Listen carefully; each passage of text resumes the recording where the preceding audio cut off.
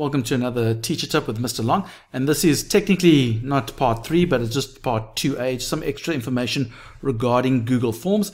In our previous 2 videos we showed you how you can create a Google form. I just want to use this video to show you how you can look at the settings and just to see the settings of your Google form. So when you have the settings, you can collect emails. So this will mean that the person has to be logged on to their Gmail account to be able to enter in the survey. And so you can say it must collect emails, and you can say collect responses. In other words, if the respondent requests it, they can ask them if they want to get a copy of their response. So you can do that. You can limit them to one response, or you can say they can have multiple answers. So respondents will have to log into Google to be able to access the one response. So they must be actually have a Gmail account.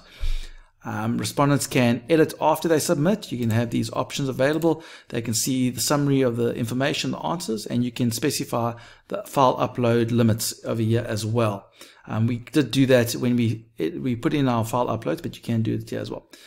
Some presentation details. You can show a progress bar, which is nice if you've got quite a few different sections, and so whoever's filling in the survey can see how far they are in the filling out of all the questions. Are they 90% done? Are they 50% done? If you want to, especially if you want to do a quiz, you can shuffle the question order so that they ask them in random options. So maybe this person gets question 1, 2, and 3, and the next another student would get question 3 first, then 1, then 2. So you can shuffle those options if you want.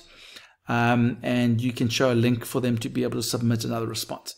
Now, once they submit, there will be a generic message that appears. It says you filled in your survey. If you want to specify what your message is going to be at the end, then you can do yes. So thank you for filling in my survey.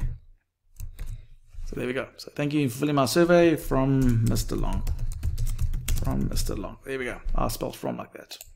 Okay, so there we go. So from Mr. Long. So that's our custom confirmation message. And I just want to show you the quiz part, because if you want to convert this to a quiz, or if you want to make a quiz, what's going to be different?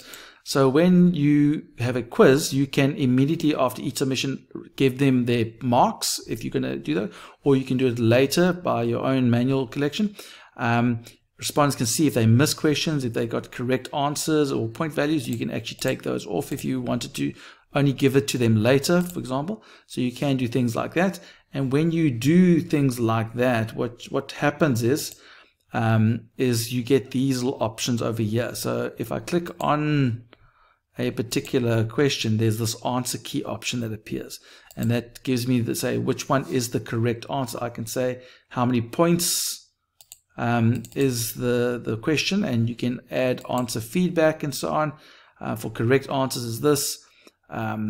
So if I cancel this, I can say, hey, this is the correct answer. So I will say that is the correct answer, and then I will give them feedback if they get it incorrect, and correct answers, this is what they give them. You can even specify a video. Maybe you got a nice video that demonstrates the answer if they got it incorrect. So you can actually specify that as well. We'll give them a link to a worksheet that they must go read if they get that question wrong. So you can do those little features on different types of questions with regard to your answer key as well. So yeah, you can specify which ones are the correct answers. So this obviously only works if you've got a form where you actually have right and wrong answers, and you actually want to allocate points for each question or marks, and you can do that. So that's what you can do for your survey. So those are your options available to you. And then if you want to view your form, you can just go, yeah, click on it.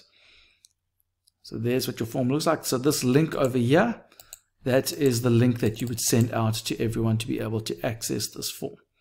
Okay, so there we go. That's the little side note about the settings of your Google form.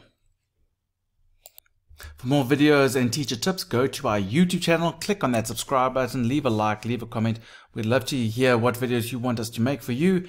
And remember, don't do it the long way, do it the Mr. Long way.